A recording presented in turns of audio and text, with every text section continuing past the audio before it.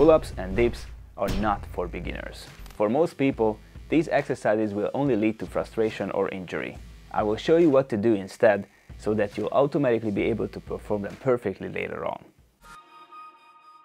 Generally, the fitness industry portrays bodyweight exercises as suitable for everyone and easy to perform. Most people think that because no weights are used, these exercises are natural abilities that anyone can easily do. It doesn't help that many trainers also refer to them as beginner exercises. So there is this common set of beginner calisthenics or street workout exercises, push-ups, pull-ups, dips, various squats that anyone can start with and quickly succeed at. You also hear this in many videos with titles claiming these bodyweight basics are totally suitable for beginners, which is why many people dive into exercises like pull-ups and dips. However, in my experience, this is far from the truth.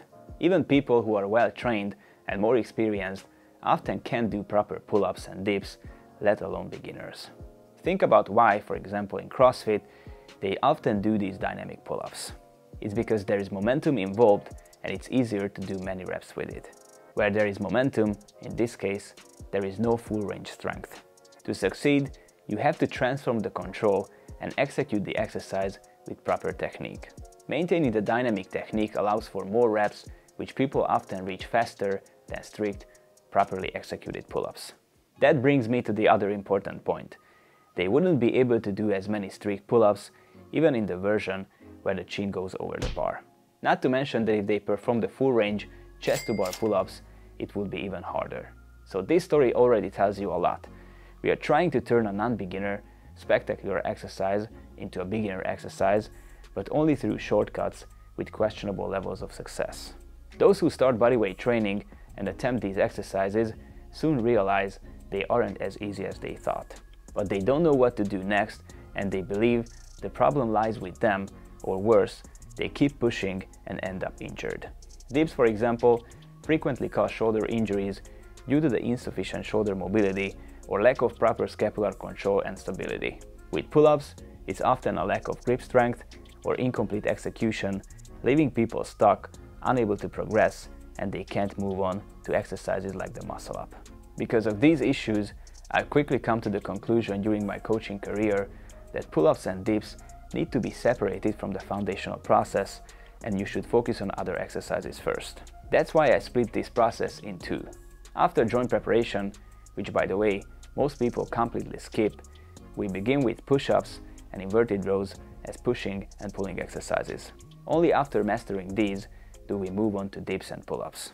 Push-ups are much easier and quicker for people to learn as they develop the pushing structure in a simplified, horizontal plane where you're only moving a percentage of your body weight, not the full amount. The same goes for inverted rows, which train the muscles necessary for pull-ups and help people master the full, perfect execution of pull-ups later. If someone learns these exercises properly, they will immediately be able to do a few dips and pull-ups. This shows how much difference it makes when someone trains consistently and gradually builds up. I always say it as a rule that you have to break down the exercises to their fundamental movements. That's why we start with joint preparation, where we first learn to isolate the specific body parts, muscles, and how to use our body, building better body awareness. This allows us to develop everything from the ground up so that the basic exercises become much easier thanks to the previous steps.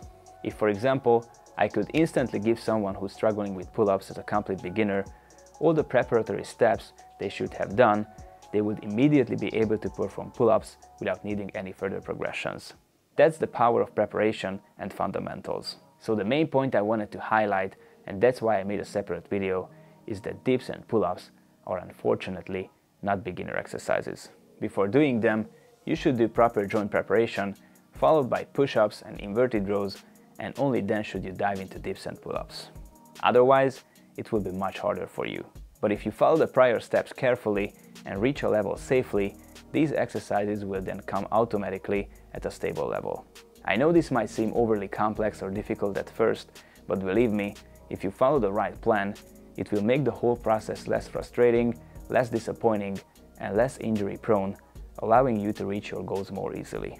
The only major difference between you and someone further ahead on this path is that they follow the more thoughtfully planned process.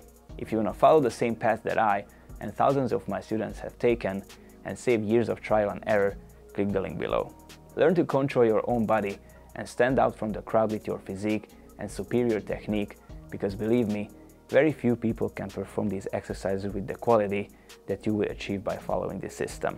If you want to get the most out of yourself and support your progress with irreplaceable help, personalized guidance, constant feedback, and 24/7 accountability from an expert, apply to one-on-one coaching. Otherwise, if you want to work at your own pace using the same well-structured system, just click the link below, join the Gymnastics Method community with the app, and get access to all my programs, tutorials, daily workouts, and much more.